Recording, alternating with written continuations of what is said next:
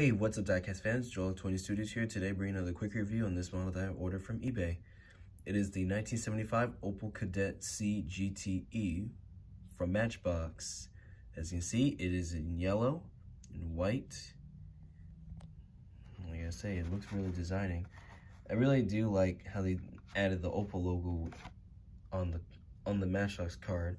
I mean, a lot of cars that are released under licensed products, they actually have the car logo on them, but not all of them. Like for BMWs, I mean, they don't really have the logo for that.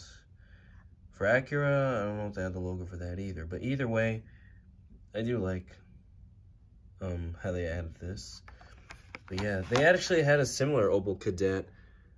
I actually have a police version of that car. It was reviewed. I actually have reviewed this car. Reviewed that car a while back. So yeah, as you see from the looks of this car, it's very detailed in the back and the front. I do like the wheels because it really does shape the design perfectly for the model for the year of this model. Do like the carding on it. But yeah, overall, this is a nice model. The Opel Kadett C GT 1975 Matchbox model. So if you guys enjoyed, be sure to like as well as comment and subscribe. Tell me what you think of this model. Until then, I'll be doing some more diecast reviews pretty soon to come. And hopefully you guys will enjoy them. Until then, I'm Joel of 20 Studios, and I'll see you guys next time. Peace.